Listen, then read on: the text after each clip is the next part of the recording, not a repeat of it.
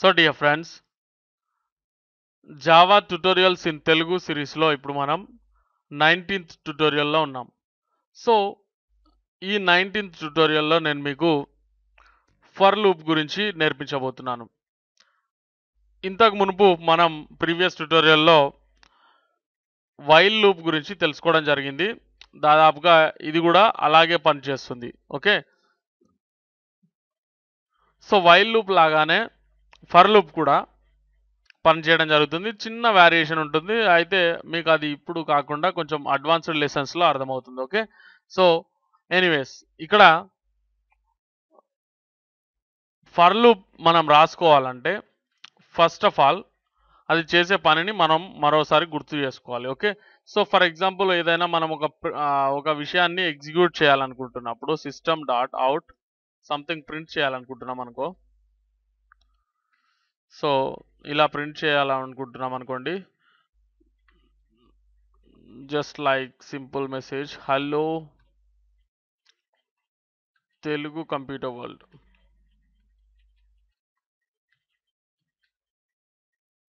Okay, so ఇది print చేయాలనుకుంటే మనకు 1 టైం ప్రింట్ అయిపోతుంది, అవునా? సో 2 టైమ్స్ ప్రింట్ చేయాలంటే 2 టైమ్స్, 10 టైమ్స్ ప్రింట్ చేయాలనుకుంటే 10 టైమ్స్ మనం మళ్ళీ ఇక్కడ కోడ్ అనేది రాసుకోవాల్సి ఉంటుంది.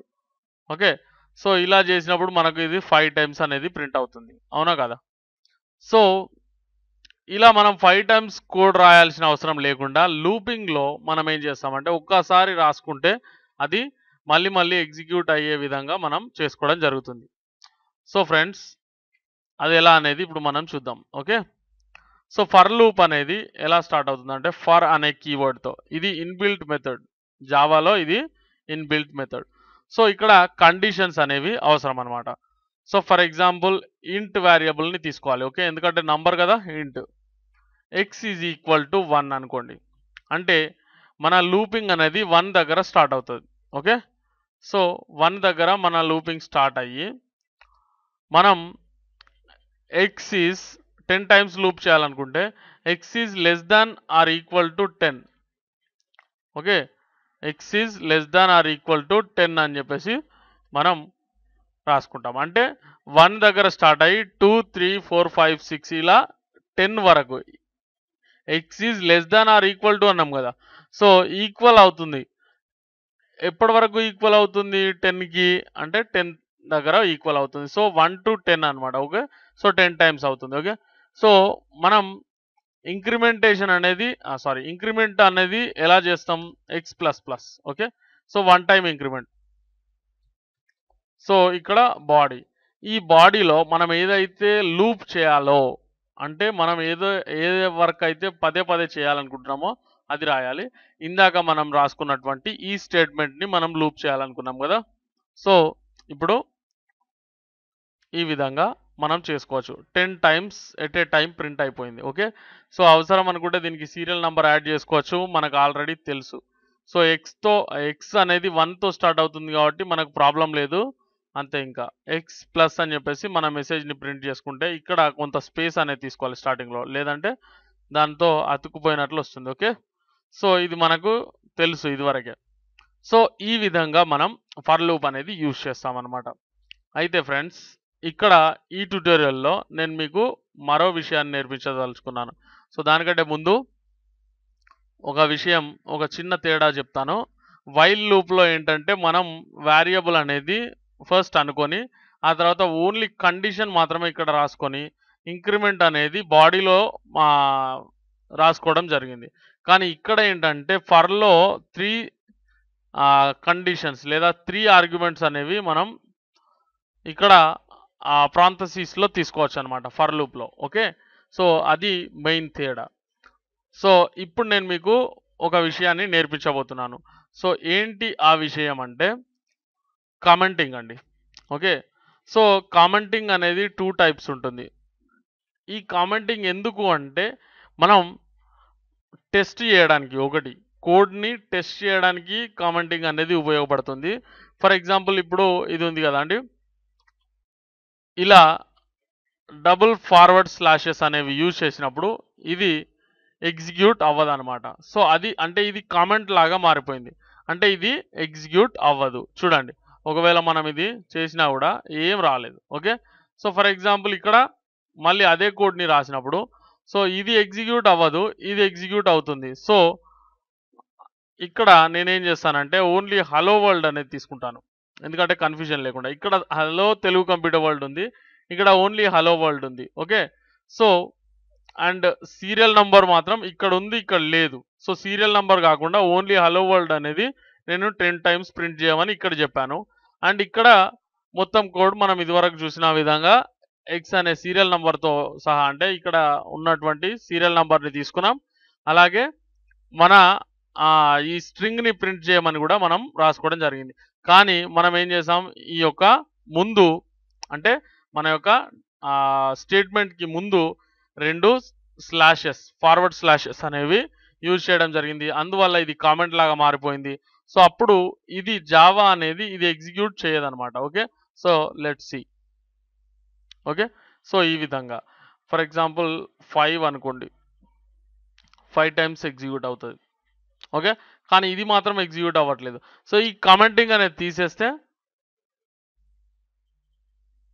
సో చూడండి, అది ఇది రెండు కూడా ఎగ్జిక్యూట్ అవ్వడం జరిగింది.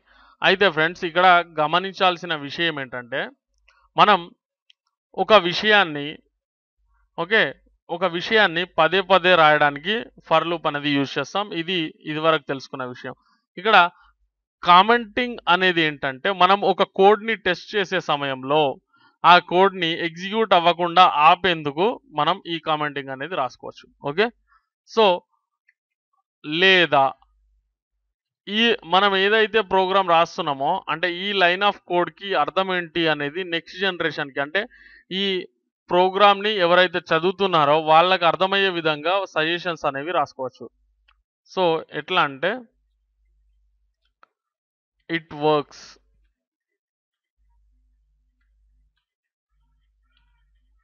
ఓకే, ఇట్ వర్క్స్ అని చెప్పేసి నేను ప్రింట్ చేస్తాను. ఓకే, సో ఆ తర్వాత ఇక్కడ కామెంటింగ్ అనేది చేసేసి ఇక్కడ మరో కామెంట్ రాసుకొని ఏమని రాస్తున్నానంటే it doesn't work.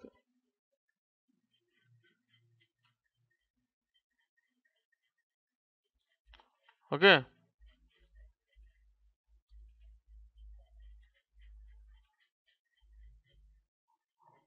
It doesn't work అని చెప్పేసి రాశాను.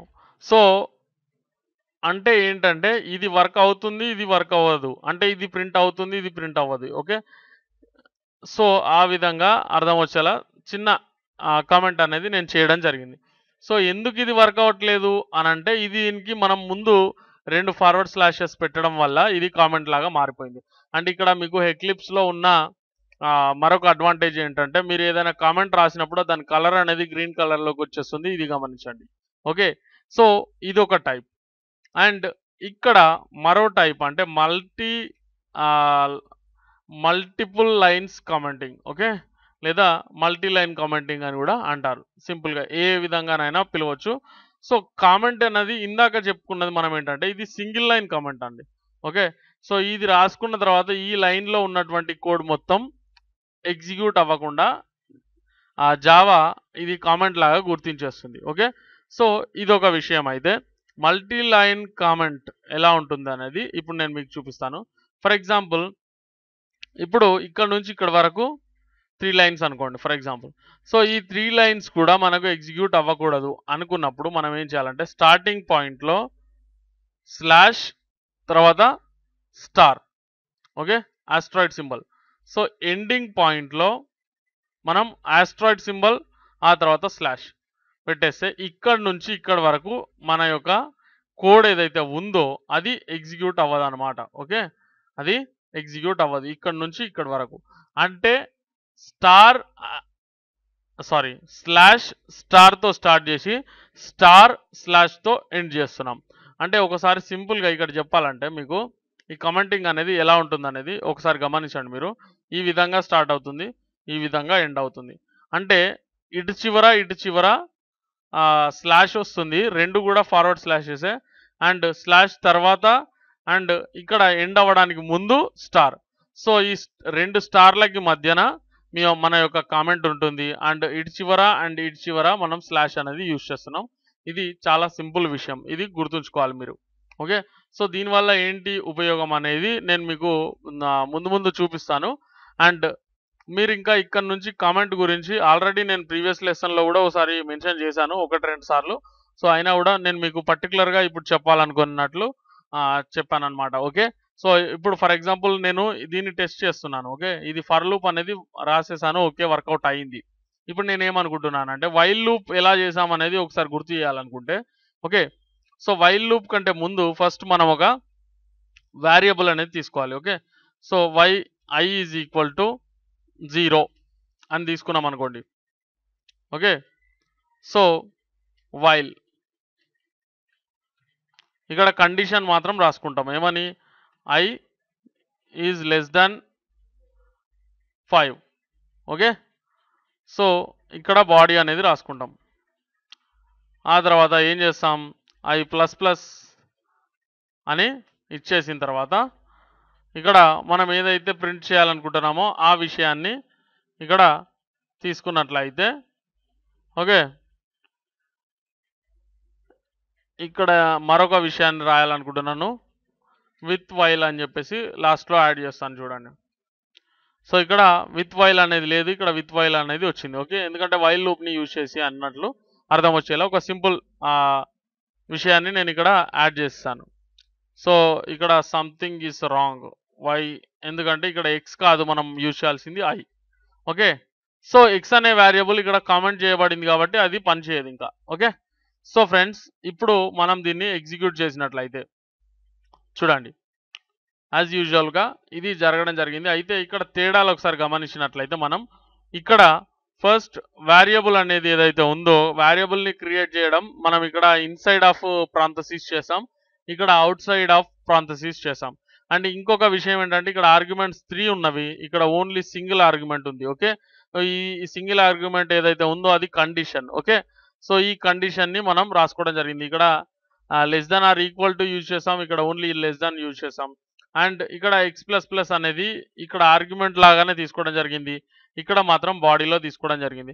సో ఇది మెయిన్గా కనిపించేటువంటి మనకు ఫర్ లూప్కి అండ్ వైల్ లూప్కి ఉన్నటువంటి తేడా. కానీ రిజల్ట్లో మాత్రం ఎలాంటి తేడా లేదు. ఒకసారి ఇది రెండు మనం ప్రింట్ చేసే ప్రయత్నం చేసినట్లయితే ఓకే. సో చూడండి, కామెంటింగ్ అనేది తీసేసాను, మొత్తం ఎగ్జిక్యూట్ అవుతుంది. ఓకే. ఇక్కడ వరకు ఏంటండి వితౌట్ వైల్ అంటే ఇది ఫర్ విత్ ఫర్ అని చెప్పేసి పెడదాం. Okay. With for. Okay. With for with while. And మధ్యలో గ్యాప్ కావాలనుకుంటే మనం ఏం చేయాలండి? గ్యాప్ కావాలనుకుంటే మధ్యలో అంటే ఒక లైన్ గ్యాప్ రావాలనుకుంటే ఒక నార్మల్గా ఈ విధంగా తీసుకోవచ్చు అనమాట. మనం దీంట్లో ఏం లేకుండా ఎంటీ ప్రాంథసిస్తో మనం వదిలేస్తే ఒక గ్యాప్ అనేది క్రియేట్ అవుతుంది. ఓకే. ఇది కూడా నేను ఆల్రెడీ ప్రీవియస్ లెసన్స్లో చూపించడం జరిగింది, అయినా కూడా గుర్తుంచుకోండి. ఓకే.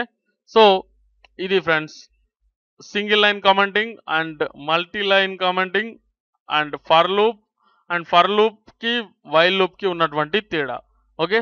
సో ఈ వీడియో మీకు నచ్చినట్లయితే దయచేసి లైక్ చేయండి అండ్ మీ ఫ్రెండ్స్తో ఫేస్బుక్లో కానీ ట్విట్టర్లో కానీ వేరే ఏదైనా సోషల్ నెట్వర్కింగ్లో కానీ షేర్ చేసుకోవడం మర్చిపోకండి. ఓకే.